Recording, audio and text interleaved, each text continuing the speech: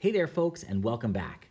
In this video, we're going to be evaluating this double integral, the integral from -1 to 1 of the integral from 0 to the square root of 1 minus x squared of x squared dy dx.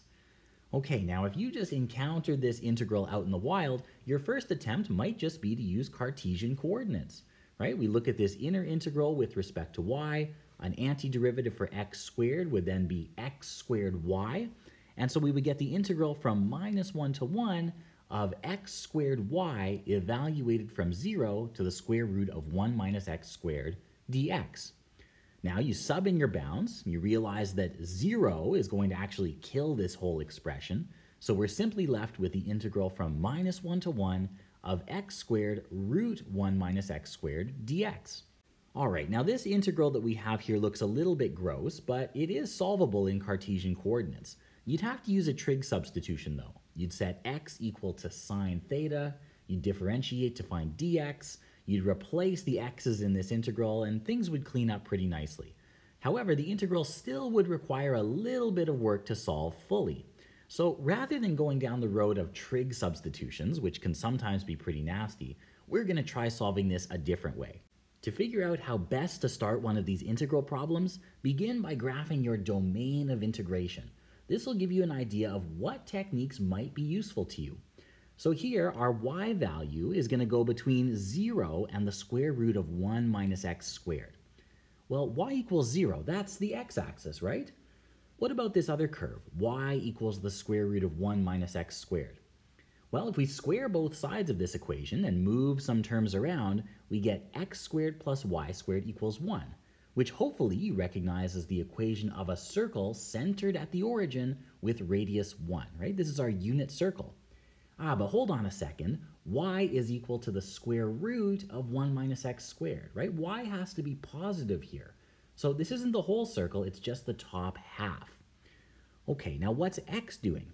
We know that x is going between -1 and 1. Well, x equals -1 is this point here, where our circle just touches the x-axis. X equals 1 is the other point where our circle touches the x-axis. So we're actually integrating over this entire semicircle in the upper half plane. Maybe now it's a bit more obvious that polar coordinates will be a good choice here. After all, this domain can be described very simply in terms of polar coordinates. The domain consists of all points where phi is between 0 and pi, right? We're going all the way from the positive x-axis to the negative x-axis, and our radius rho extends from 0 all the way out to 1. So this domain is really a polar rectangle. Let's see if we can convert to polar coordinates using what we learned in the overview video and evaluate this double integral differently. All right, to convert between Cartesian and polar coordinates, we're going to have to update several things in our integral. We have to update the bounds, we have to update the function, and we have to update our area factor, which in this case is dy dx. So let's start with the bounds. Our new bounds are actually given by these numbers here. The outer integral, which is written with respect to phi, goes from 0 to pi, and the inner integral, which is written with respect to rho, goes from 0 to 1. Okay, bounds are done. What about this function x squared? Well, remember, in polar coordinates, x is rho cos phi. So this function is going to become rho cos phi squared. Finally, we have to update our area factor, dy dx. Do we just replace this with d rho d phi? No! We saw in our overview that another rho sneaks in here, right? Due to some distortion in our little rectangles. So our new area factor is actually rho d phi. If you clean up this expression on the inside, you should be left with the integral from 0 to pi times the integral from 0 to 1 of rho cubed cos squared phi d rho d phi. Now at this point, folks, let's take a moment to appreciate what we've just done. Our new integrals have constant bounds. We're integrating over a very nice region, a polar rectangle. That's very different from what we had before. Our bound here is a nasty function of x, so we really cleaned things up. Our function, rho cubed cos squared phi, is also pretty nice. It splits into a rho part and a phi part.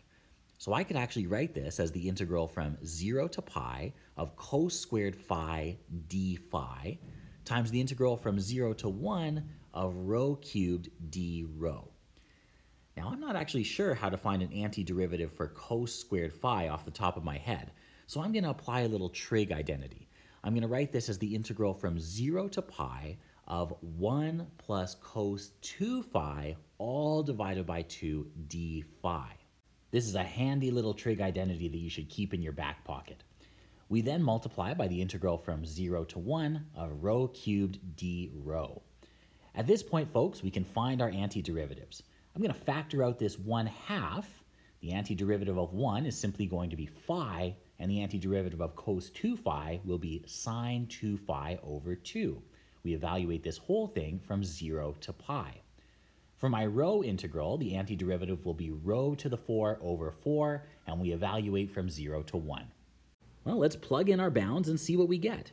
We have 1/2, and then we plug in pi to get pi plus sine 2 pi over 2. We plug in 0 to get minus 0 minus sine 0 over 2. And we move on to our next term. By plugging in 1, we have 1 to the 4 over 4. By plugging in 0, we have 0 to the 4 over 4. And now we just have to clean things up.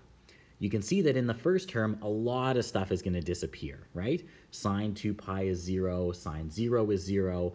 We can throw out our additional 0 terms, and we're just left with pi over 8. There you go, folks, our final answer, and no trig substitution required.